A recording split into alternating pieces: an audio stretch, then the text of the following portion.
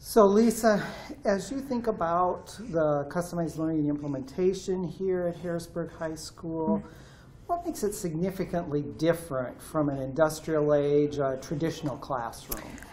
It's significantly different in terms of, our pacing, how we're customizing for students, because if students don't master the concepts right away, they have time to really kind of explore that and, take the time to really understand it. We expect a mastery level from our students, and so we expect them to reach a certain percentage, usually about 90% for our advanced students. They have to get 90% mastery before they can move on. And so they have a little bit of flexibility in terms of if they don't get something, that's okay. We have time that we can kind of work with that.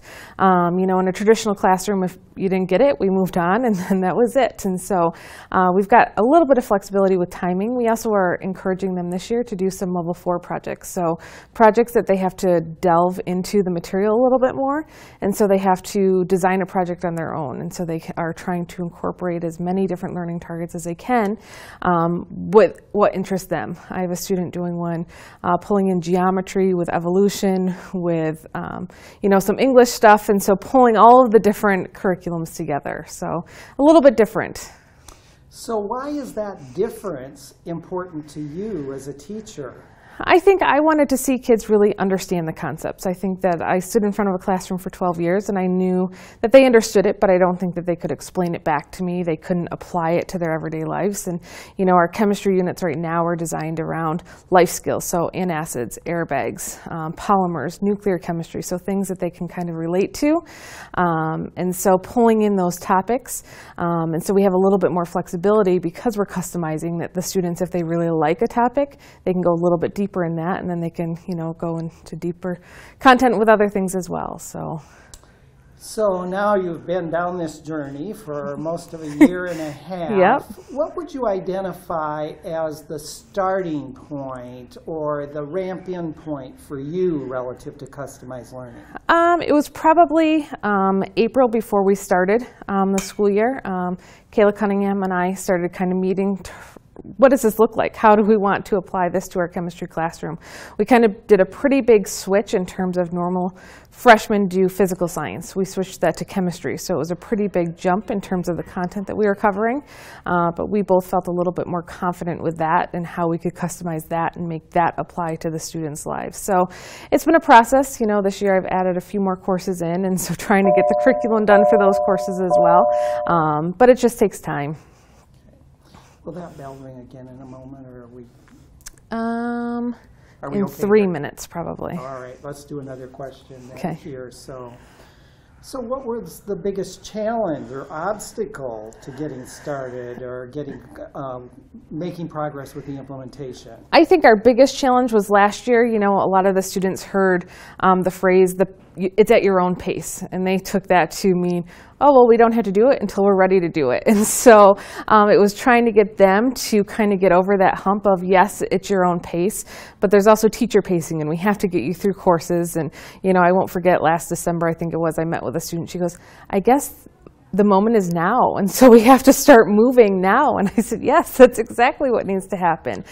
So it was getting students who were kind of used to, having the information directly given to them, taking ownership of that and spending time watching the video lessons that we make. Because for every topic we do, we have a video lesson that goes along with it. So it's still the two of us as teachers interacting and, doing some demos. And so use that outside of class and then come ask us your specific questions. And so trying to get that switch of mindset of just give me the answer, give me the answer, give me the answer. So how has customized learning changed your role as a teacher and the role of learners?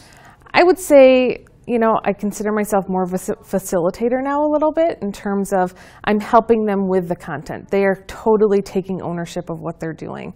Biology, we're doing a very much inquiry-based approach. So it's an inquiry discussion-based course. And so they're working together to discuss the concepts and kind of explore the concepts rather than me giving them a PowerPoint saying, okay, memorize this and spit this back to me. It's they're applying it, they're designing labs, they're doing hands-on things. And so I'm participating in those discussions and facilitating some of those discussions a little bit more. So how would you describe the reaction of teachers to customized learning? No, I'm sorry, I just asked the wrong question here, got the wrong list here. I thought this doesn't make sense. Here's the question I want. How has customized learning impacted your relationship with learners? I think that I have gotten personally to know my learners a lot better. I can tell them exactly where they stand. I know exactly what they know. It's allowed me to kind of help some students kind of figure out what path they kind of want to go in. I have a sophomore right now who was never considered a traditional advanced student, and now she's far exceeding my expectations, and she's looking at colleges, she's looking at internship opportunities. And so, you know, just by having that close relationship, I've been able to kind of help her figure out what path she needs to go on next. And I feel as though I really am getting to know my students a lot better. Good timing. What evidence would you offer that customized learning is impacting learning and learners positively? I think they're learning more than just content. I think that they're learning time management. I think that they are figuring out how to use their time a little bit better in terms of, you know, when can I slack off a little bit more? When can I have to, you know, push up a little bit more? I think that they are more confident. You know, they know that if they don't master their quiz, they're going to have extra, you know, assignments, extra practice. And so they're taking the time to kind of learn it and master it before they actually apply it on, you know, some type of quiz or test. And so it's impacting them in terms of they're more focused. They are getting more out of our content, I think. Now you have a year and a half under your belt. You're nearly an expert relative to customized learning. And so what kind of advice would you offer teachers in other schools who are considering customized learning? I would talk to some teachers that have done it, talk to some teachers that have lived it, and be ready to give up control. You know, for me, I was a teacher that I was in constant control of my classroom. I knew exactly what the kids were doing. You know, we will do this, we will do this, we will do this. And with the customized, you kind of have to let some of that go and realize that students are going to make mistakes, but they learn from those mistakes as well. We would be interested, Lisa, in having you share an anecdote or an experience from this last year and a half that was particularly meaningful or impactful to you in terms of this implementation process. Well, I think I'll go back to that student that, you know, was talking about the moment is now.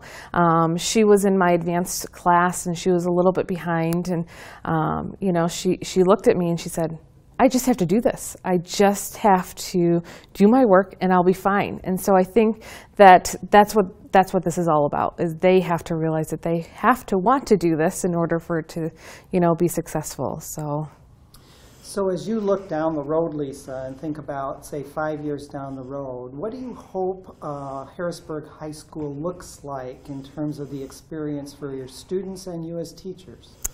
Well, I kind of envision, you know, that they come in and they take chemistry as freshmen, and then they, you know, do some biology. And then what we would like to do is do some individual electives where it's really designed based on what they want to study. I have a sophomore right now in advanced who loves genetics, and she wants to do genetics things. And so I talked to her, and so we're going to develop a course that works for her and figure out, you know, how can we meet our South Dakota standards but still get you the content that you want. And so I'd like to see more of those types of offerings for our students. We've asked the questions that we were interested in asking. Is there something else that you would want us to know or you'd want to be able to share about this customized learning experience? I will say that it's probably been my most exhausting time as a teacher ever, but it's been my most rewarding in terms of dealing with parents, dealing with students, dealing with my coworkers. You know, we have a cohort that we really work together, and we have kind of bonded over this experience of how do we change education and make it better.